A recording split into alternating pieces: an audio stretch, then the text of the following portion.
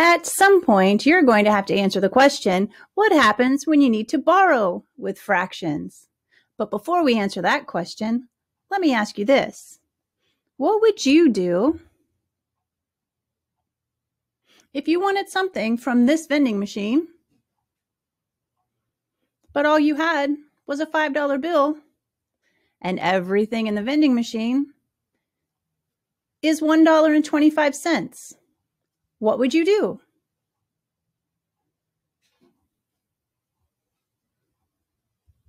Would you trade your $5 bill in for 5 ones? Is that what most of you said you would do?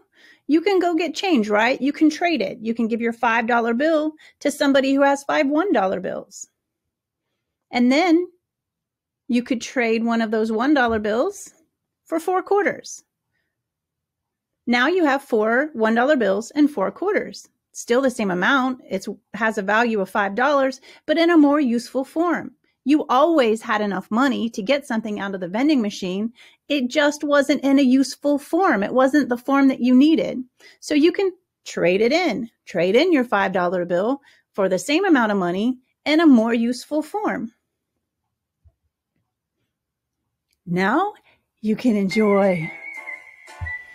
Thank goodness, because learning math makes me so thirsty. Hey, who did that?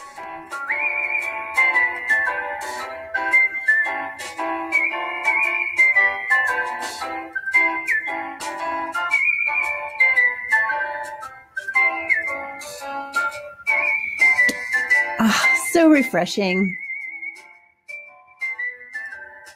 Believe it or not, we can do the same thing with fractions. Sometimes with mixed numbers, we have the same issue. We have enough to subtract, like this fraction, 8 2/5 is more than 6 4/5. So we can subtract, but we learned from the other video when we subtract whole numbers, we want to subtract the fractions first and then the whole numbers. And when we get started, we see we've got 2/5 minus 4/5. Well, we can't do that. 2/5 is not enough to subtract 4/5 from. We're going to have to borrow, just like you do with whole numbers. We'll go next door. We'll borrow from the 8, make it a 7. And we're going to borrow 1 whole from there. But our problem is we don't have enough fifths. We only have 2/5. We need more. So we're going to trade our 1 whole in for fifths. 1 whole is 5/5. And that's what we need. Our issue was we needed more fifths. So we're going to trade our 1 whole in for fifths. 1 whole is 5/5. And then we can take those 5/5 and put them right over here with the 2/5. 2/5 plus 5 more will give us 7/5. Now we can subtract. We have enough. 7/5 minus 4/5 is 3/5. 7 minus 6 equals 1. 8 2/5 minus 6 4/5 is 1 3/5.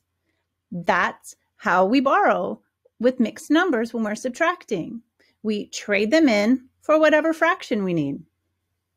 Let's try it with this one. We have 18 1/3 minus 11 2/3. That should work. If I have over 18, I can certainly subtract a little over 11 from there. But when I start to subtract and start on the fraction side, I see I've got 1/3 minus 2/3. So I have enough, but it must not be in the right form that I need. So we're going to trade it in. We're going to go next door and borrow, just like we would with whole numbers. We're going to borrow from the 18. That'll be 17. But this time our problem is we don't have enough thirds. So we're going to borrow 1 from next door, but we're going to change it into thirds. So 1 is the same thing as 3/3.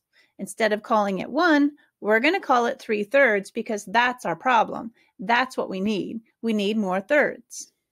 And then we can put those 3/3 with the 1/3 we already had. 3/3 plus that 1/3 is going to give us 4/3. Now that we're done trading, we can subtract. I now have enough thirds to subtract. 4/3 minus 2/3 is 2/3. And 17 minus 11 is 6. That's how we subtract when we need to borrow. We trade it in for whatever fraction we need. It gets a little tricky sometimes, but you'll get the hang of it. Just hang in there. We'll keep working on it, and I'll see you next time. Bye-bye.